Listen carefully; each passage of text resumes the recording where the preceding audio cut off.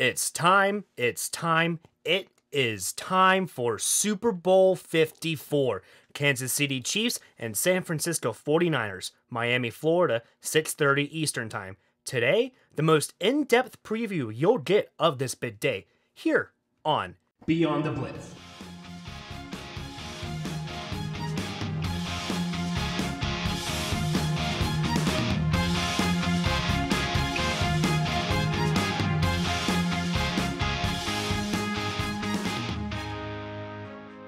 Good evening, afternoon, or morning, ladies and gentlemen. Blitz Crew back at it as always. Brandon Wells, Justin Rogers, special guest today, a dear friend of mine, Andrew Moss. How you doing, buddy? I'm doing pretty good, man. Happy to be here. Thank you for bringing me on the show. Want to tell a little bit about yourself so the audience knows who they're listening to? Well, in terms of NFL, I'm a Patriots fan and named after Drew Bledsoe, born and raised. Kind of disappointed the way the season went, not gonna lie. Before we start today, I want to do a quick memoriam for our late, great number 24 LA Laker, Kobe Bryant. Very tragic. I'm sure everyone in the world knows what happened. I don't need to go on about that too much, but we here Beyond the Blitz want to extend our deepest condolences to the Bryant family and everyone else that was lost in the crash. I know his daughter, coach, a pilot, a whole bunch of other people were involved. So we extend our condolences to everyone involved and affected by this crash. Yeah, prayers are definitely going out to Kobe Bryant and his family, and again, everyone that is affected by the crash. Absolutely. I think the whole sports world is shocked right now. I mean, we just can't do a sports podcast without talking about Kobe right now and what he's meant to just so many people. It's just insane to see just the world agree so much, just come together and remember just this great guy that Kobe really was. Even during the Pro Bowl game, they were honoring him so much, which was great. I mean, it just shows the impact that he had, not only on the NBA, but almost every sport. And Hard Rock Stadium in Miami lit up purple and yellow in memoriam of Kobe Bryant. So Super Bowl NFL kind of also giving their little shout out to him as well. But now moving on to regular Beyond the Blitz stuff, as always, we have our 10 headliners as usual for our guest today. Andrew Moss, are you ready? Let's get it. All right, number one, Phillip Rivers is out of LA. He is a Charger no more. Could Tom Brady be the answer? What do you think about this? I don't think Tom Brady goes to Los Angeles. I just don't see it happening. You see, Phillip Rivers, he's probably done, not going to lie. I feel like he wants to play more, but I don't know. After the season he had, didn't do too great. And Tom Brady, I think he's going to stay in New England when it's all said and done. There's going to be some drama between here and the decision, but I think ultimately Brady stays in New England. I mean, I can see Brady going somewhere else, but I agree with you. I think he's going to go to New England. If he goes somewhere else, I said this last time, I think it's the Colts, but I'd never see him anything except for Patriots colors. But I mean, I guess we'll see. As I deemed the term last year, the snoozer bowl with the Patriots and Rams game, as we have the Pro Bowl every single year, the annual snoozer bowl, because who cares? But we got to talk about it because it's NFL stars playing head-to-head. The AFC wins the Pro Bowl against the NFC 38-33. Did you watch this game? What'd you think? I only saw a few highlights. I know Lamar Jackson had himself a little bit of a day. Other than that, I didn't really pay too close attention to it because it's the Pro Bowl. Something pretty interesting happening in the social media world of the NFL. A lot of NFL social media accounts were actually hacked by a group literally just to prove, hey, if we can hack you, we can hack anybody. We're here. Here's some recognition type things. So the NFL has some serious stuff to come down on. Teams affected by this event are including the NFL's Twitter account, the Arizona Cardinals Twitter account, the Buffalo Bills Instagram and Facebook accounts, the Chicago Bears Twitter account, the Cleveland Browns Twitter account, the Dallas Cowboys Twitter, Facebook, and Instagram accounts, the Denver Broncos Twitter account, the Green Bay Packers Twitter account, the Texans, Colts, Chiefs, Giants, Eagles, 49ers, and Buccaneers Twitter account, and the Minnesota Vikings Instagram account. The hackers' names are mine, whatever you want that to mean, but it's crazy when you see something like this happen. So what do you think about this? It just goes to show that hackers are out there. They're going to try to do anything, but seeing as they didn't really do anything besides, what do? They just changed profile pictures and stuff, and made a post saying, hey, we did this. I mean, it's definitely going to ramp up their cybersecurity a little bit, but other than that, I don't think it's going to have too much of an effect on anything, really. It does make you think a little bit because the 49ers are one of the teams that were listed in this event. Chiefs were as well. Yeah, the Chiefs were actually both of the Super Bowl teams. Do you think there was anything that the hackers may have found on the private side of the accounts that could possibly come to light before the Super Bowl? I don't know, just a thought, but That's an interesting thought because like what if there's stuff in there that we don't know about as NFL fans? Like there's all kinds of stuff that can probably go on conversations between Twitter accounts and stuff and we don't know about it. moving on, Bill O'Brien has been promoted from Texans head coach to Texans general manager. What do you think about this move? That's an interesting one. That's definitely an interesting move to me because, I mean, what have the Texans done in recent years? They've made the playoffs, and they've just lost every single time. Don't get me wrong, Deshaun Watson, DeAndre Hopkins, both great players. J.J. Watt, outstanding, future Hall of Famer, I believe. However, Bill O'Brien, GM, is that really something you want? He finally won a playoff game after years and years of losing in the playoffs. So I agree with keeping him in the organization, but I'm interested to see where they go next with the head coaching spot. There's a lot of options available out there. Well, I mean, so right now, a lot of teams are going, the head coach is also the GM. So he's still the head coach of the team, but he's also the GM. And a lot of teams are giving that control over who's on their team to head coaches. So will this be a wave that's going to sweep almost all the NFL? I don't know. A head coaching job is already so invested. A general manager spot, even more so. That's a lot of work for one individual. A head coach already has say on who is not on their team. If a manager is going to draft someone and the coach is like, I do not want this player, the manager is going to listen to the coach because at the end of the day, the coach is the one in charge of the team. So if you're going to be a GM, don't be a head coach. It's just a lot of work, and it's going to cause some really big problems, I think, inside of that situation. Everyone's favorite kind of sort of maybe not really moment in sports, this Senior Bowl was held this past weekend.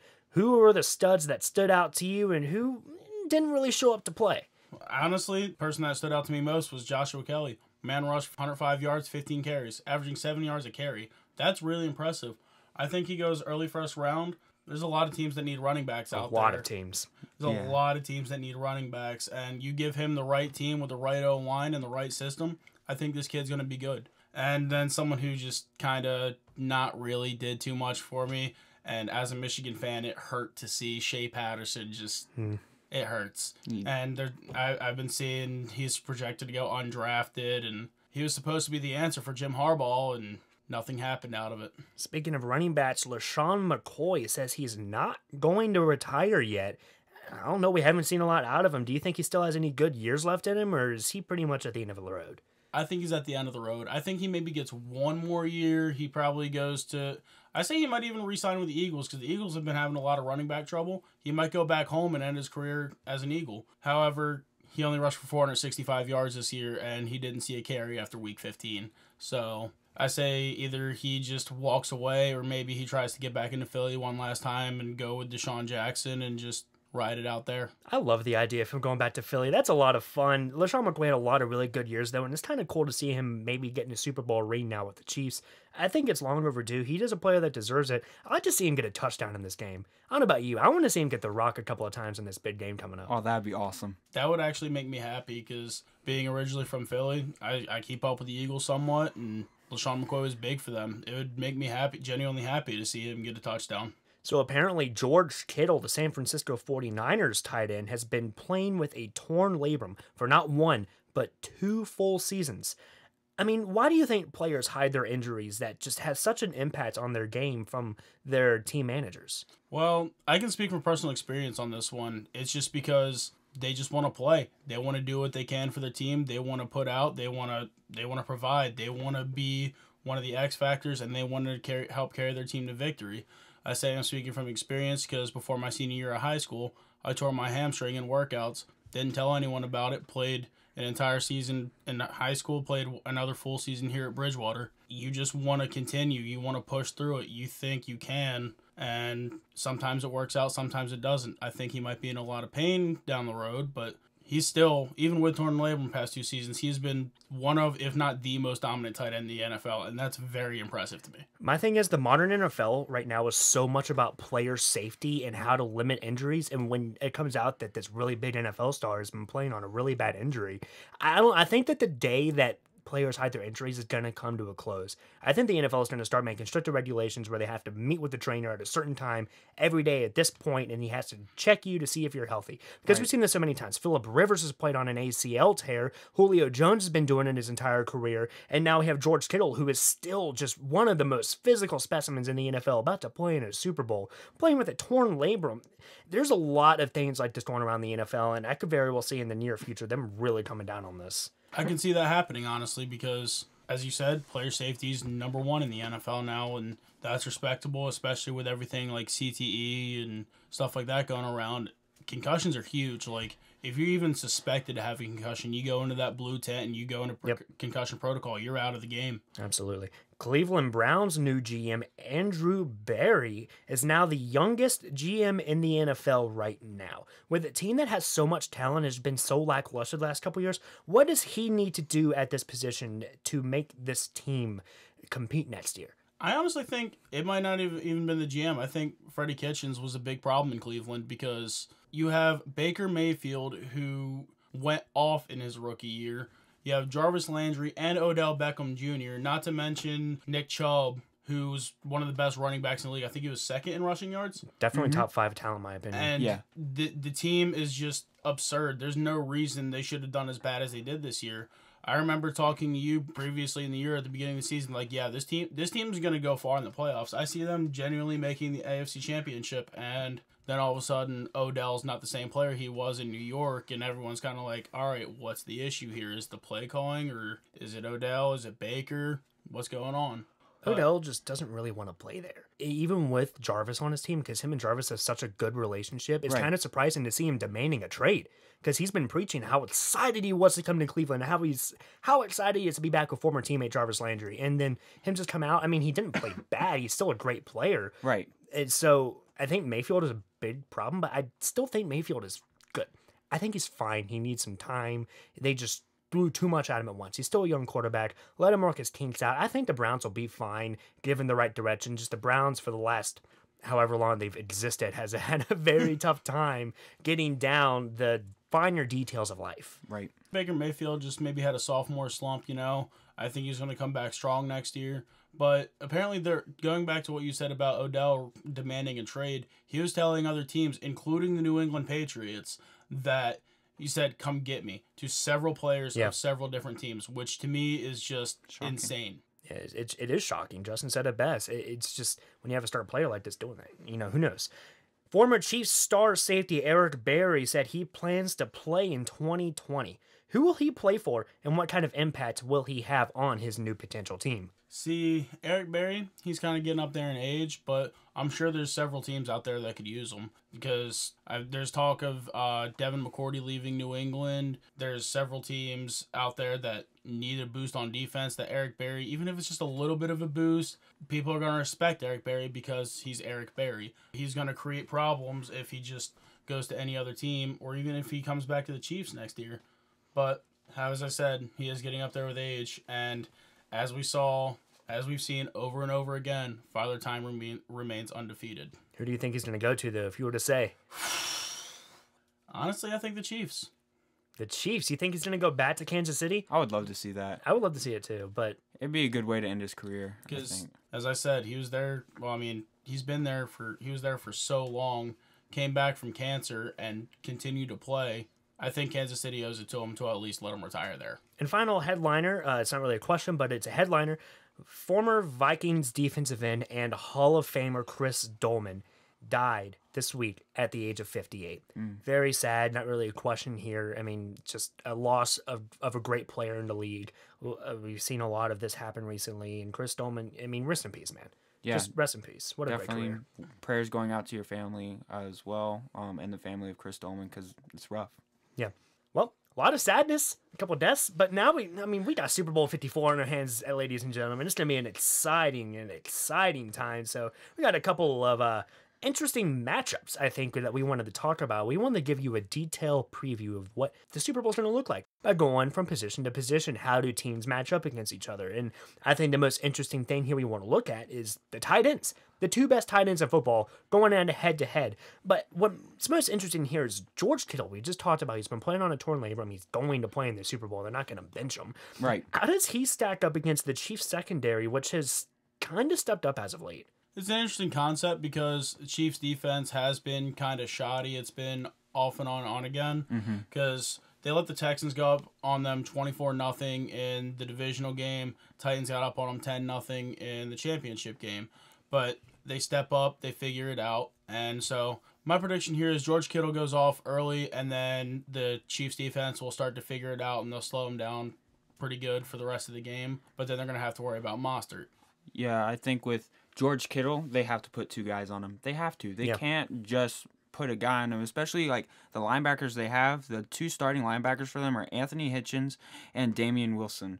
And like those are two guys like I've heard of them before, and this defense has been playing well in the postseason, but their corners and just that secondary has been super impressive with Bashad Breeland, Kendall Fuller, Daniel Sorensen, and obviously Tyrann Mathieu has been playing out of his mind. I'm so happy he's finally in a Super Bowl after everything that happened in Arizona and then him going to Houston. Super happy for him, but yeah, they're definitely going to have to match him up with a corner or match him up with a linebacker, have a corner come over. That's going to have to happen for them to stop George Kittle, and I would say the same thing for San Francisco with Travis Kelce because we saw what the Titans tried to do, did not work at all. If the 49ers are going to win this game, they're going to have to take advantage of the Chiefs' weak points. And what's their weak point? The middle of the field on defense. You got to target that, and George Kittle is the perfect target for that. But then we have to ask ourselves, how badly is the potential absence of Tevin Coleman going to hurt this 49ers offense? We saw Mostert go off when they played against the Packers, but before then, who really was this guy? I mean, he's been fine, but he's run a whole bunch of different teams and hasn't really been known until very, very recently. Right. I think the Chiefs are going to have an answer for him to shut him down. We saw that the 49ers don't need a passing game to win a football game, but when you go against a Chiefs offense that's as high-powered behind Patrick Mahomes as it is, I got the Chiefs in this, if you can't tell what I'm thinking. Right. I think the 49ers are going to need a miracle in order to get past this, to score as many points as the Chiefs are going to. And here's what I think about that. We've seen teams that have been high-powered running offenses be shut down by defenses this year. We saw the Ravens. They got shut down by the Titans. We saw the Titans get shut down by the Chiefs. Derrick Henry did almost nothing. Part of that is because the Titans panicked in the second half. And that could happen to the 49ers. Because the 49ers, if you rely on your run game too much in the first half and then the second half it doesn't work, then you're going to rely on Jimmy Garoppolo. That might not work. So if you're the 49ers right now, you have to prepare for the fourth quarter in which you have to rely on Jimmy Garoppolo. You have to do that. You cannot say, we're going to run the ball down their throats in the fourth quarter because we're going to be up by 3 to 10 points. That's not going to happen against this Pat Mahomes-led Chiefs offense. Like, you have to prepare for Jimmy Garoppolo to take the reins in the fourth quarter. The 49ers have arguably the best defense in football this year. It's just an insane defense. And if they're going to win, they're going to have to make some surprises. They're going to have to force turnovers, make Patrick Mahomes as physically uncomfortable as they possibly can. But just listen to this Chiefs receiving core. It's insane. You have Tyreek Hill, Sammy Watkins, and McCole Hartman, who's just been a huge factor as a rookie. And then Travis Kelce, the best tight end of football right now against a very strong San Francisco secondary. I think when the Kansas City offense is on the field against that San Francisco defense, it is going to be some of the most exciting football we will see all season. It's on the other side of the ball where the 49ers are offense and Chiefs are on defense. I think this game may slow down momentum a little bit, be a little sluggish. But when the Chiefs are on the field and you have stud versus stud on the other side of the line, we're going to see a field day for both sides out there. Yes. So I think half this game is going to be, holy cow. And then the other half is going to be like, come on, pick it up. What's going on? Yesterday I was watching a Madden simulation of this game. And like Madden simulations, like they just, let's make the game as close as possible. But I thought this was really cool. So at the very end of the game, Jimmy Garoppolo goes down, throws the ball, George Kittle, touchdown to end the game, pretty much. 6 seconds left, right? Game's over. McCole Hartman returns a 93-yard touchdown. Oh, my goodness. Wouldn't that be awesome if McCole Hartman at the very end, or whoever, at the end of the game returns a touchdown? on a kickoff return. Like, wouldn't that be awesome? Also, and it would just be like, in your face, NFL. We actually need kickoffs. Don't get rid of them. You know, it would just be like, I love that. That would be such a cool thing. I honestly, like you said, I think there's going to be times, there's going to be at least one quarter where it's like a stalemate, no points at all. Yeah. Defenses are going to take over. But then there's going to be a point either when it's back and forth offenses, or 49ers are going to take over, or Chiefs are going to take over. Again, I don't want to say the Chiefs are going to take over for like an entire half, because it could happen, because that offense is explosive. But for the Chiefs, like, you have to make sure you get that run game for the 49ers down, especially in the second half, because if they take over in that third quarter, game's over. Like, there's no way you're going to stop them if they rush for over 200 yards like they did against the Packers. I don't think they're going to rush for over 200 yards. No. Tevin Coleman's injury, it's going to be huge.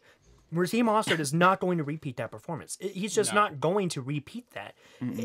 I would be so surprised if he does. But if he does, awesome. But when you were talking about Mecole Hardman just a second ago, the first thing I thought about, Jacoby Jones, 2012 Super Bowl against the 49ers, may I add, two return touchdowns in that game, including the one that blacked out the whole stadium.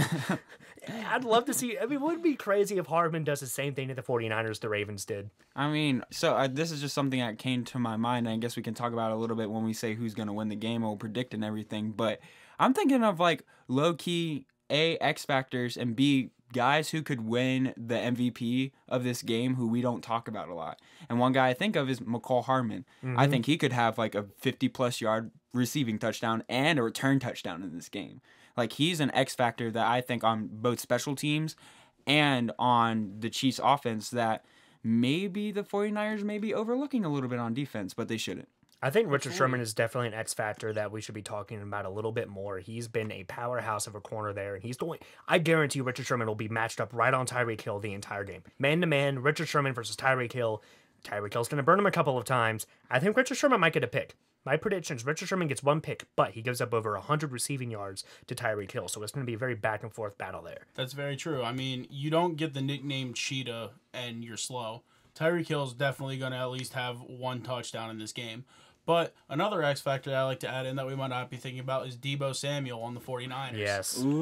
He took Jerry Rice's rookie record this year in receiving yards. The man went off. He is very good, and I think he's kind of underlooked. And the Chiefs, he's going to be a problem for the Chiefs defense, whose secondary just hasn't been stellar this year.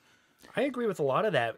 Deebo has gone very under the radar. We talk about Mecole Hardman a lot. We talk about Hollywood Brown a lot. We talk about Scary Terry, but we don't really talk about Deebo Samuel, who has almost been the hidden anchor for this 49ers offense all season. I mean, I think this 49ers offense changed when they acquired Emmanuel Sanders. I mean, no doubt. And that's why Deebo Samuel got better, because there were at least one or two guys on Emmanuel Sanders, and then Deebo's open. Deebo's open over the middle. And so, again, these guys are going to be X factors. I would say the 49ers receiving core, like we were talking about the Chiefs receiving core, 49ers receiving core isn't that bad. It's not. You don't get to the Super Bowl with a bad receiving core. No, especially when you factor in George Kittle. George Kittle's going to open up a lot of receivers the same way Gronkowski did for the Patriots. He's Gronkowski with the Patriots was the reason receivers were open, because Gronk would get doubled most of the time. I think the same way is going to be here with both Kittle and Kelsey, because they're gonna have to cover tight ends. That's going to open up a lot of space for receivers to get catches. All right, quick question: pass rush. Who gets more sacks in this game? 49ers. 49ers, absolutely. I would see that. But honestly, I can see the Chiefs maybe first 3 quarters having maybe 1 sack, no sacks. But coming in at the end of the game, getting a sack maybe to end it. I could see that from both teams. Like, their defense, both of these defenses, I think, could last almost all game. Whichever defense can last more, I think that will be the one that wins. This is something I preached a little bit last week on Think Fast. I think that the 49ers are going to go into halftime with a lead. The 49ers start games fast. The Kansas City Chiefs end games fast. It's going to be very floppity, flippity, floppity, smibbity woppity, whatever you want to call it. Give me the Chiefs by 17 points in this game, but it's going to be because of a huge fourth quarter effort. We've seen Kyle Shanahan blow Super Bowl leads before. We're gonna see it again. Out of the 2 kickers that are in this game, who would you trust more to kick a game-winning 50-plus yard field goal? Ooh, I gotta go with Robbie Gould. it's rough for me to think because like both of these kickers, I mean, they've been there for both teams. I would go with Butker on this one. I mean, Gold, he does have the more experience, and I do see that. But I mean, Butker has been under pressure too. So I mean, I could see either of these kickers. I wouldn't have a problem in saying 53-yard field goal, it's yours. We're gonna win this game. And I would give it just a little bit to Butker. Both kickers are very reliable. They'll both show up. They'll both make a couple of good field goals. I don't see any misses unless one is blocked. I like both Butker and Gold, and we could see a clinic in the kicking game. We definitely could. We very good. And that's something that's rare to talk about is clinic and kicking.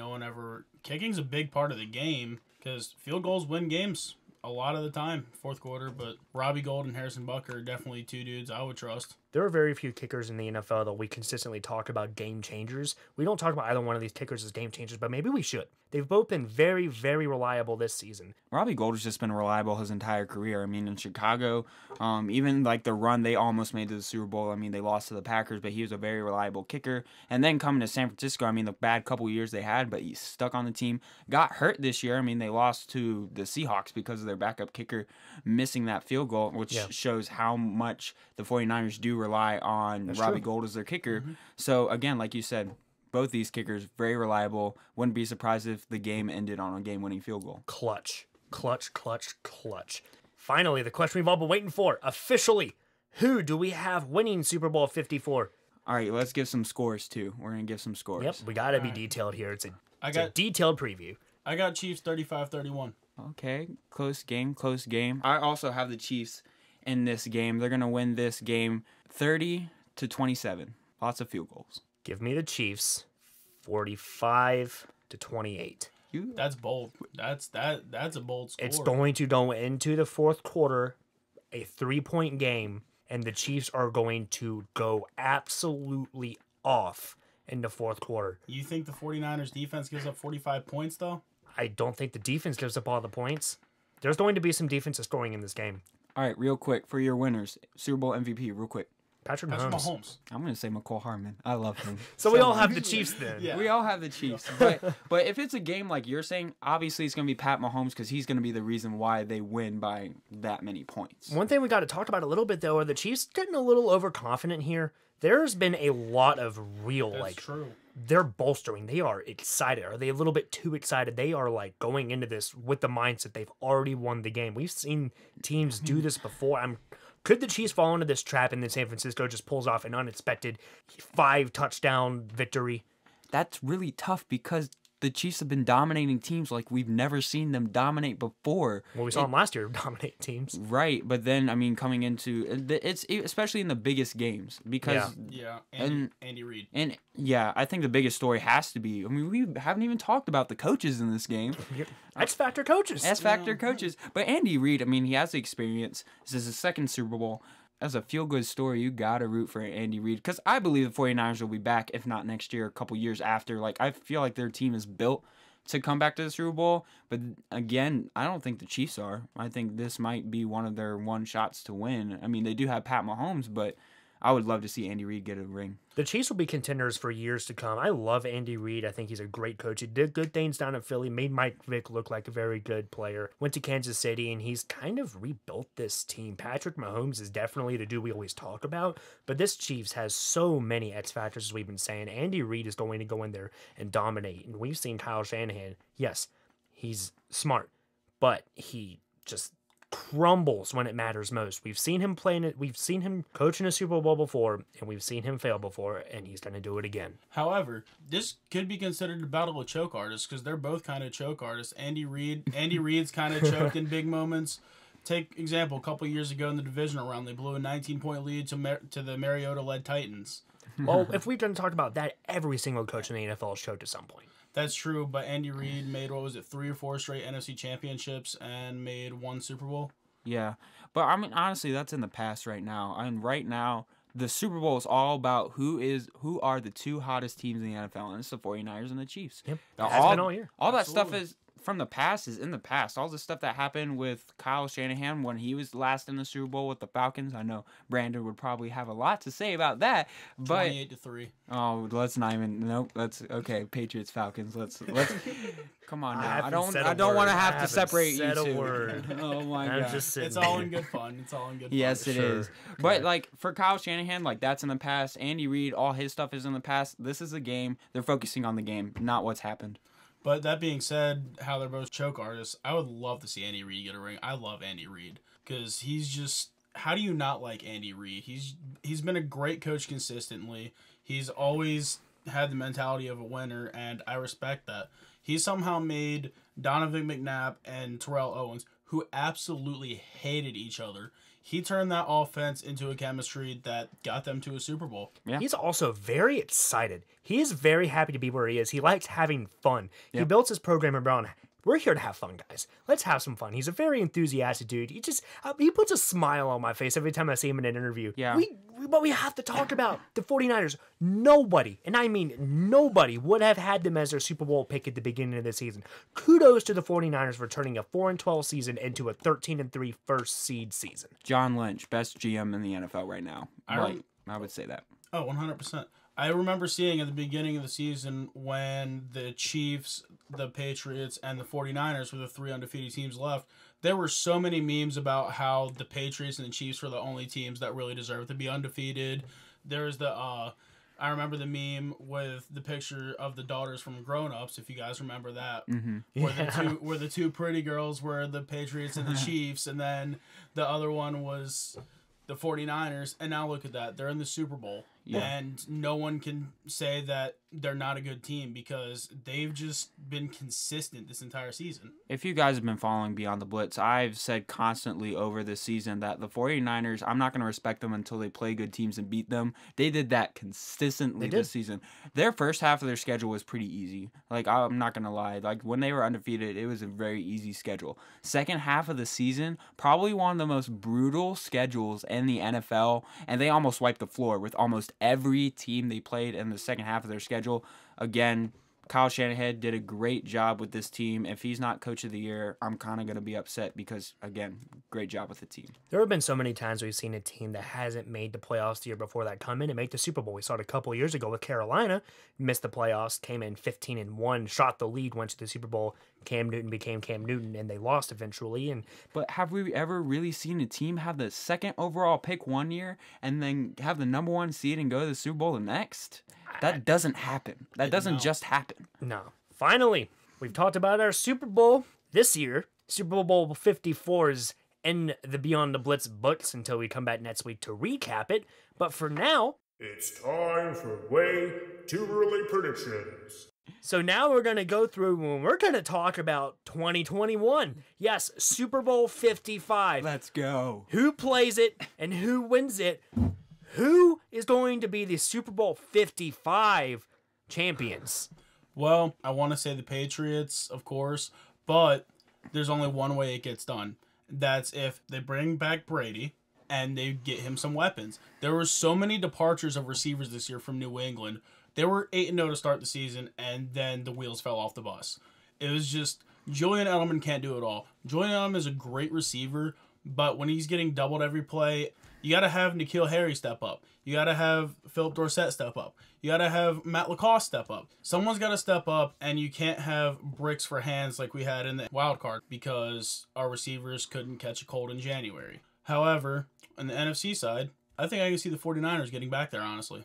I could definitely see that. In the NFC, we have a lot of things to look at. We have the Packers, who had a rookie coach, got to the second seed this year. We have the Saints, I think this is going to be their last year competing, so they have to be all or nothing this season. They have to be, because Drew Brees, if he doesn't retire this year, he's gone next year. Yeah. So Saints are all in or nothing. So they're competitors. The 49ers, they had to be competitors. They're just a good team. I think Seattle is still on the rise. Every team that made the playoffs this year, besides the Eagles, even maybe the Eagles, is going to have a chance to compete for the Super Bowl, even the Vikings. But there's another team I want to tell you to look out for. That's the Dallas Cowboys. They have a new coach. They have talent. That's true. They have a good defense. That's they true. could make it. This Dallas team is going to be scary next year. I can see it. I can definitely see that. I think with the NFC, I mean, like I said, any of the teams, I really want to look out for the Vikings next year. I think with Kirk Cousins, he made some strides. they're going to build up that defense even more than they did this year. Dalvin Cook, if he stays healthy the entire year, look out. Their receivers, they still have them. It depends who they get back and who they don't. Again, offensive line, you can build that up, but they have enough pieces right now to just make a run. I believe they can outplay the Packers for that NFC North title and get a bye next year. So that's who I would pick for the NFC. On the AFC side, it's a little tricky, except not. I do not trust Lamar Jackson and the Ravens at all in the playoffs. I'm not going to trust him until he wins at least one playoff game. I would see them going to the AFC Championship, but then losing to... I mean, I said earlier that the Chiefs might not go back next year, but I don't have to pick the Chiefs right now. The Chiefs, they're hot right now, but if they get a bell cow running back in the NFL draft, they could be super dangerous in addition to having Pat Mahomes. Definitely. And then if they get a linebacker too in free agency or even in the draft, because in the draft, you can easily get a number 1 running back in the second round, especially this draft. This draft has some good running backs coming in. And if you get in the first round of the draft or in free agency, a middle linebacker who can be a ball hawk for you, this team could go off. So I would have to say Vikings, Chiefs. Something I want to point out that I just find very interesting. The Baltimore Ravens this year, almost a mirror image from the Kansas City Chiefs a year ago. You have a second-year quarterback comes in, takes the league by surprise, takes this team over, and just dominates. And then they have some inconsistencies. They have a lot of young talent, but they're progressing. This Baltimore team could be dangerous. Yes, Lamar Jackson's a question mark, but we weren't really saying the same thing about Patrick Mahomes a year ago, were we? But they're kind of in similar shoes. MVP, well, Lamar Jackson, I think it's pretty sure he's going to get the MVP. If he doesn't, come back and call me a fool, whatever. Yeah. But they're almost mirror images of each other. Well, part of that, though, Pat Mahomes was in the game against the Patriots. His first time in the playoffs, he was in every game. Lamar Jackson was not in the game at all against the Titans. I mean, he ran for 880-plus yards, but besides that, he wasn't in the game. So he has to show me that he can be clutch in the playoffs, which I believe 2 or 3 years, we may be talking about him as one of the best, if not right now, dual-threat quarterbacks in the NFL, but he has to win some playoff games to convince me otherwise. I don't think 100%. He will. I said what I said about the Ravens, but at the end of the day, I don't think they're going to be there. They're going to get their moments, but at the end of the day, they're going to do what they did this year. They might win a playoff game, but other than that, I don't see them being the Super Bowl. In the AFC, there's just not a lot of teams competing. I think the Chiefs will be back. I think the Patriots will be contenders. If Brady stays, they'll be contenders again. Bills, I think, are on the rise. Bills are going to win. Very fun. Bills Mafia. The Bills will win the AFC East. Guaranteed next year. They will. That's a stretch. No, it's not. You thought it was a stretch this year, and I was this close to being right. If you could see my figures, they're very close to one another right now. You were very fond of the Bills this year. I got to give you that. There's one team none of us have mentioned yet, and that's the Tennessee Titans. Mike Vrabel, you got him to the AFC Championship this year. You build around Derrick Henry and even if you get Ryan Tannehill 1 or 2 more weapons, I think Mike Vrabel can take them. I think Mike Vrabel can get them. But the thing is, I think they have 4 players that are going to be free agents this year. Ryan Tannehill, Derrick Henry, Logan Ryan, and then another player who's very key to that defense. So, again, for any of these teams, the offseason's critical and huge, but right now, I can see them winning their division next year, but if the offseason plays out in a way they don't want, I mean, I don't know. I want to take your idea, Andrew. I want to take the paper, I want to crumble it up, I want to take a couple things out of it, take the good stuff out of it, take the paper, throw it over my shoulder, and toss it in the trash. All right. I think that's very aggressive, Brandon. But you see, I think if they retain Tannehill and Henry, which I don't see any reason why they shouldn't, they both showed that they deserve their contracts this year. No, the Titans definitely have a great team. Don't get me wrong. I just do not trust an AFC South team. I never will until they prove me otherwise. The Tennessee Titans, they played great this year, but the South is so inconsistent. We've been saying about Tennessee all year long. They were 9-7. Don't forget they were 9-7. Right. That's inconsistent. That is the definition of inconsistent. The Titans have a great team, but they can't put it together. Mike Vrabel is on the rise. I love him as a coach. I just do not trust an AFC South team. One team we're not talking about that we should be talking about, one team that I think is a few minuscule steps away from being competitors, and if everything comes together, is the Denver Broncos. This is a team we need to look out for. If Drew Lock comes and he plays like he did at the last half of the year, this team still has talent on defense. They need to get a couple weapons on offense still, but they have Phillip Lindsay at running back, so they have talent on this team. They just need a couple things to come together, and this is the team that can compete. Vic Fangio's still the coach there, and I just didn't think he did that good of a job with the Broncos. I just thought he would be a coach that would have been let go at the end of the season. They didn't use Philip Lindsay at all. You said he's a weapon in the backfield, but what's the point of having a weapon if you never use it? So, and they do have some receivers and some weapons, and I think just like this year, the AFC wildcards will be wide open this year. Last 2 weeks of the season, next year is going to be the same thing as this year, wide open. And the Broncos could be a team, but right now, as it stands right now, I just don't see them as a team. But who knows? Now, how do you feel about Joe Burrow when he comes to the league? Do you think he can be an X factor to whatever team he goes to? Do you think if he goes to a team that has weapons, say the Cincinnati Bengals have both Tyler Eifert and AJ Green, do you think Joe Burrow could boost that offense and even possibly get them a wild card berth or get them close to it or get them in the playoffs within the next few years? I'm not talking about strictly next year, but within the next few years, do you think Joe Burrow could be an X factor on an offense if given the right weapons? Joe Burrow is absolutely going to be an X factor on offense. I've been saying it all year. This is going to be the best quarterback out of the last 5 drafts. He is going to be a stud. If he is placed on the Cincinnati Bengals team with absolutely no offensive line, he will not succeed. He will be good just like Kyler Murray was this year. Kyler Murray is a good quarterback, but we never talk about him. Why? Because the team isn't good. I think Joe Burrow could very well fall into that same trap if they're not careful. However, we talked about it showing a little earlier, an idea that still excites me a little bit. New head coach down there in Carolina, they could very well trade Cam Newton to the Cincinnati Bengals, 2 first-round picks, trade up and draft Joe Burrow. I would love to see that happen. It would be exciting. Joe Burrow will be around talent, he'd be around success, and he could play out of his mind. Joe Burrow is going to be an absolute stud of an X-Factor player. I liked him in Cincinnati. I would love him in black and orange. I think it would take a couple of years to really get the ball rolling like it did with Peyton Manning in Indianapolis. But this is a team that, if they would draft Joe Burrow, could completely change the franchise. If he went to the Panthers, that NFC South would be crazy. It would be crazy. Like, I think, and again, it just all depends on what happens with the Buccaneers. I think they could compete because at the end of the season, they look like they could compete, especially with Bruce Arians as the coach there. But I could see the NFC South being one of the best divisions next year, as they are almost every year. We've been talking about the NFC South for years. They're always one of the most competitive divisions. Yeah. But we haven't answered the question yet, guys. Who do we have in the Super Bowl? Who's going to win it? I mean, I had my answer. Vikings-Chiefs. Vikings-Chiefs, that's who you got? And I'm gonna say Chiefs will repeat if they win this year. Right. But I'm going to go Chiefs in the AFC just because there's no other AFC team at this very moment in this point in time that has impressed me enough. NFC is a little bit more complicated. I don't think the 49ers will repeat. I think they'll hit a couple of roadblocks next season. They won't be as good. I think they may get a wild card spot. We'll see. I don't know yet. A lot of things still to happen. As much as this hurts me, I got to go with the New Orleans Saints. As I said, all or nothing this season. If Drew Brees goes back, it is his last season. Saints have already said they want to pass the torch down to Taysom Hill. Drew Brees will come back for one more year. They still have so much talent on that team. There's no excuse why they should have been one and done in the playoffs this year, but they were, because the Vikings are their kryptonite. We've talked about that as well on this show before. I think we could see a Saints-Chiefs Super Bowl, Chiefs repeat. I would say missed pass interference calls are more of their kryptonite, because you saw last year in the NFC Championship blatant missed pass interference. And this year, maybe not as blatant, but it was pretty obvious offensive pass interference. Kyle Rudolph pushed off a little bit. However, last year, I don't like that.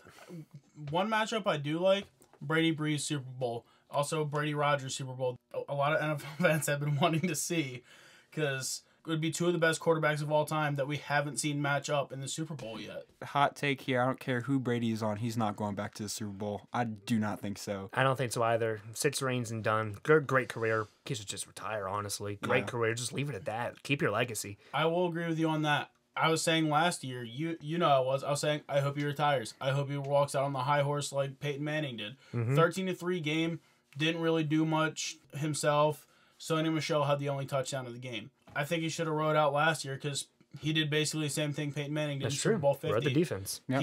He took home a participation trophy, got the ring. He should have rode out into the sunset. Just like Manning. But now the Patriots fan in me, now that he's came back and did not perform to what people might have expected him to do, I want him to go again, and I want him to make one last run, want them to ride out into the sunset. Well, that concludes Way Too Early predictions, and that concludes our last Beyond the Blitz episode until after the Super Bowl. So everything after this is all off-season stuff. But we have a lot of great stuff lined up for you in the future. But for now, that's it. Blitz Crew, as always, Brandon Wells, Justin Rogers, special guest today. Thank you very much for coming out, Andrew Moss, and we will be back next week, same time. And thank you very much for listening.